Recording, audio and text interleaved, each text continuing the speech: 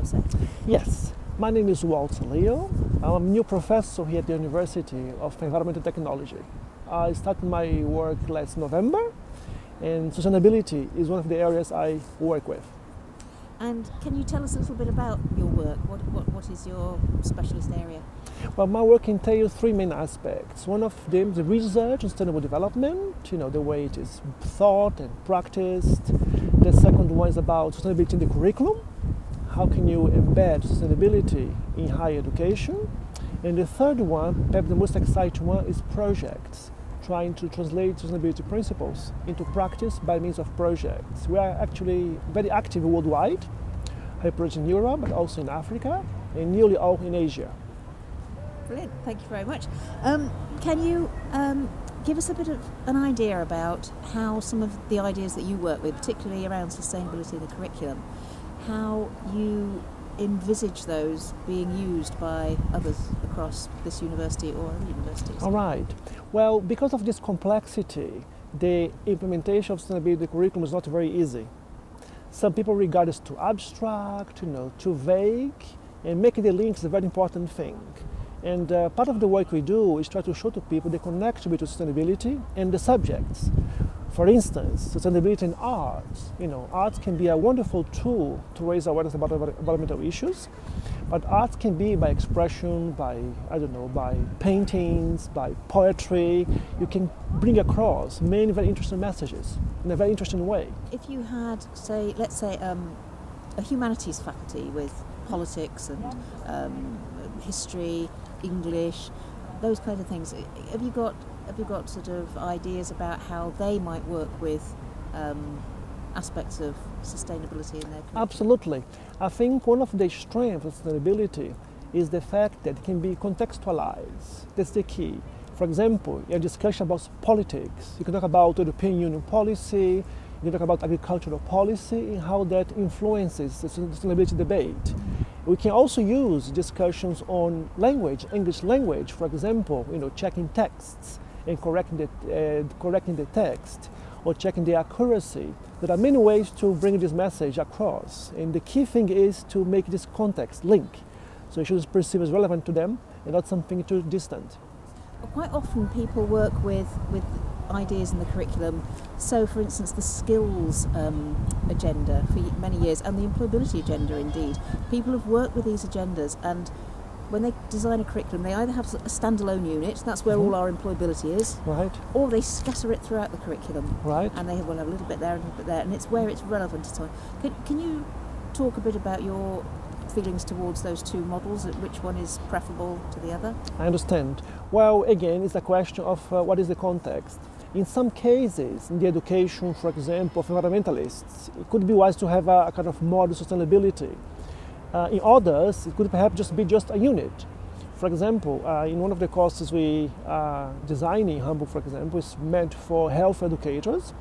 Sustainability is a unit in the course, meaning that the students who are going to be trained to be health professionals, they know what sustainability is, they know about things like recycling, like reuse, and how that applies to healthcare. So the key is that how can we put these elements, which are really outside the normal health debate, into the health sector, so that we not only have a perhaps more efficient health sector, but also a more sustainable one. Sometimes sustainability is seen as slightly worthy or perhaps an idea that isn't very appealing. How do you think it can be made more appealing to students? Okay, I think one of the best ways to make it more appealing is to bring it close to their context, their today lives. Students practice sustainability every day. From the time they wake up in the morning, when they brush their teeth and get the water running, when they have the shower, most of the things we do have a sustainability dimension. And the key is to bring to their context that they can understand and also perhaps change habits and behaviors. The same also applies for the subject they are studying at the university. No matter if you study economics or arts or engineering, sustainability is all across it. The way you design buildings, the way you plan buildings, which use less energy, which are more energy efficient, is also sustainability. So making the context, I think, is a very important thing. So have you got any examples of when you've worked across disciplines? There are many examples. One which comes across my mind is in the course we teach on architecture. Again, we have students coming from architecture, students from engineering, but also environmental science students who will learn a little bit about how houses are planned, but how they can be more energy efficient, how they can use perhaps less water. So students come from different subjects, environmental science students, students from architecture, engineering come together and discuss a common topic. That's very important for them because the learning is cross-sectorial, but also shows them, wow, this is something really useful in our future career as professionals later on. Okay, thank you very much. Any examples of that kind of interdisciplinary work with humanities students? Yes, we have a competition a couple of years ago on poetry. And students were asked to seek a context and then try to translate into poetry. And all different kind of things came, to find the place they live with their children, how it was. One student from Africa described how his little village in Africa was severely damaged by environmental problems. And they come together and they discuss these issues and they learn from one another. So the key is really to make the context and then things go by themselves.